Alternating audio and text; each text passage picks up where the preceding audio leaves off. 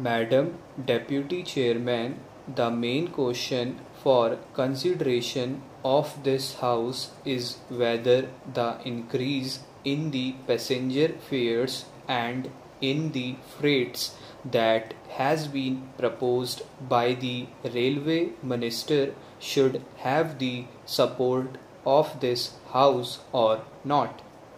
I have been listening with some interest to the speeches so far made, and they are all unanimous on one point, namely that there should be no increase, particularly so far as the second class passengers are concerned. What we have to decide at present is that those friends who have emphasized their opposition to this levy have also said that in view of our developing economy, in view of our developing industrialization, in view of the fact that there is a greater demand for passenger traffic as well as goods traffic, we have to develop our railway system.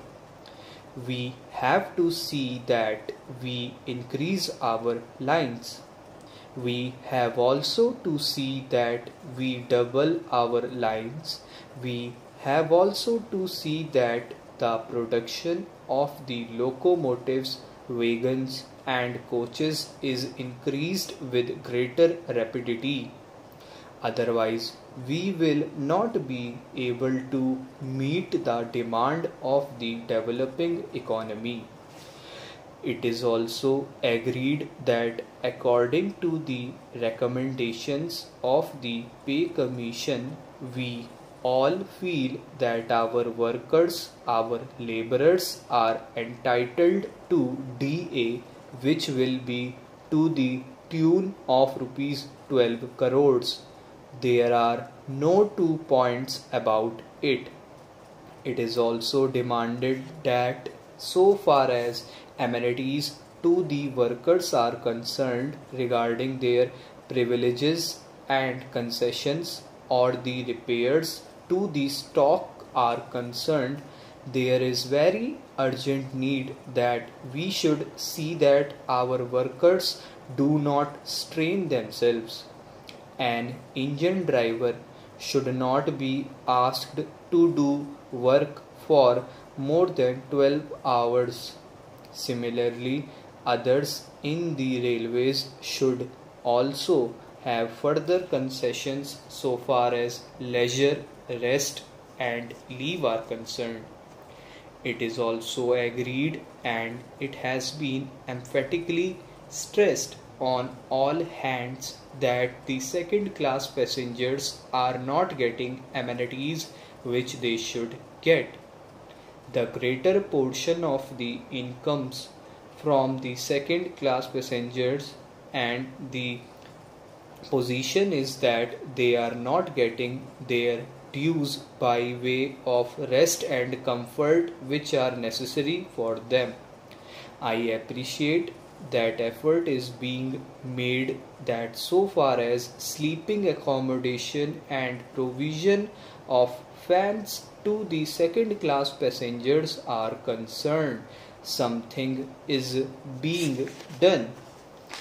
But this does not touch even the fringe of the problem, and when we see the second class passengers huddled together like cattle, not even having sufficient air to breathe in, we feel that there is something seriously wrong with our railway administration. We have also to see that the shortage that we had about the supply of wagons to the coal mines and to our steel industry is not there. Madam, it is a strange chain of events that the minister who was in charge of steel and who gave statements in a way implying that the railways are not doing their part well is now saddled with that responsibility, and I am sure he must feel double responsibility because he knows how the industry has suffered or was likely to suffer. As the Minister of Steel, he charged the Railway Ministry of not doing things which should have been done. So now these are the problems that we have to meet, and the question arises how to meet them.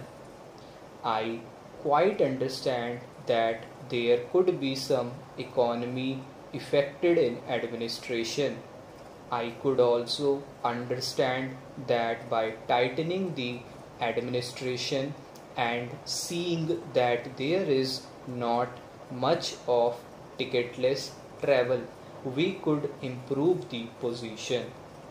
I could also understand that by taking effective measures regarding the new responsibility which Parliament has placed on the shoulders of the Railway Department, namely the liability of a common carrier for goods for which they have provided rupees 2 crores, and by having all these things in mind, there could be some reduction in expenditure.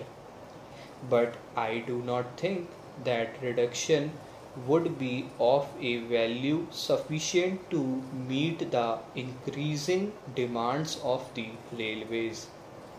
That is the problem. It is true that it will be hard to increase any fare. It would be hard to increase any freight. We do realize and we do appreciate it, and as representatives of the people, we do feel every day that our people are being taxed more and more. As regards freight, madam, my own view is that so far as food articles are concerned, this proposal should be modified just as there has been a modification in the case of giving encouragement for exports and in certain other respects.